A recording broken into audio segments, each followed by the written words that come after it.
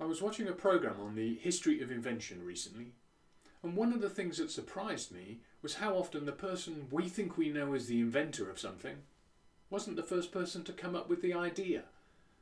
It turns out the person we know tended to be the best communicator, the person most able to engage people with their ideas and get their messages heard, received and understood.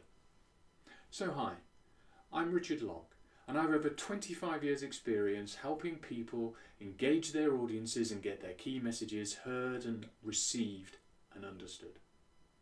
So if you enroll on this course, we'll work together and explore how to prepare your presentations with laser-like focus so that you're crystal clear on your key messages and the best ways to get those across to your audience. We'll explore what to do with your body, your hands, how to use your voice, all of those ways and tools you have to really help you engage your audience, and why it's critical that the messages you send with your hands and voice match your content.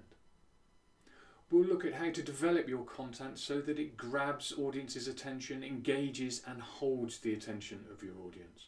We'll look specifically at strategies for opening your presentation, which is a peak moment of attention for audiences. We'll also look at how to close your presentation. And we'll explore how you can use your visuals to support and enhance your key messages.